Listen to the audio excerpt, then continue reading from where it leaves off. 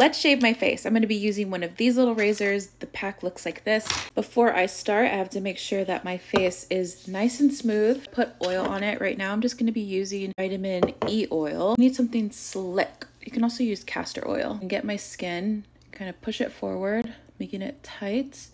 And then I'm just gonna small little strokes. Clean napkin, hairy napkin. I just go all over my face. Wherever I see a little hair that I don't want, you're gone. Even go up to like my cheeks and stuff.